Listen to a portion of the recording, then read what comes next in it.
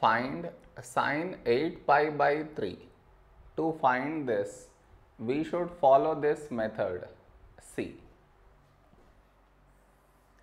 in the denominator we have 3. In the numerator we have 8. Now we should see the numerator 8 is close to which multiple of 3. What I mean is, see, 8. And here you write multiples of 3, that is 6 and 9. 8 is close to 9. Accepted? So you should write 8 as 9 minus 1. So this will change to sine 9 minus 1 pi by 3.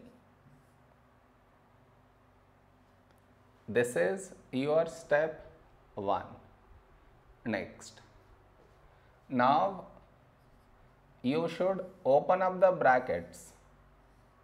So you get 9 pi minus 1 pi by 3.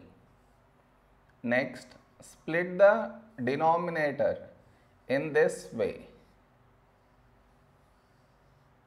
So you get 9 pi by 3 minus 1 pi by 3.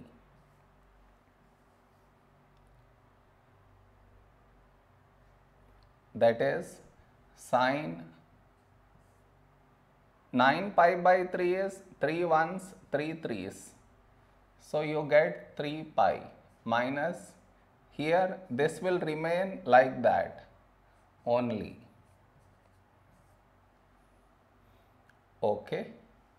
Now here you have multiple of pi. So sign will not change, it will remain sine of this angle 1 pi by 3. Now the question arises, will it be positive here or negative? To decide that, you look here. Here we have multiple of pi is 3, which is odd. Whenever you have odd multiple of pi, the angle has to lie either in second or third. I repeat, for every odd multiple of pi, the angle should lie either in second or third.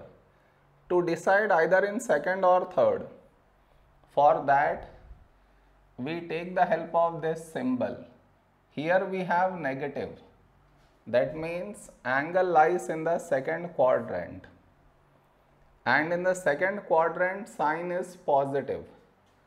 So here you take plus. So plus sine pi by 3 is root 3 by 2. So this is our answer.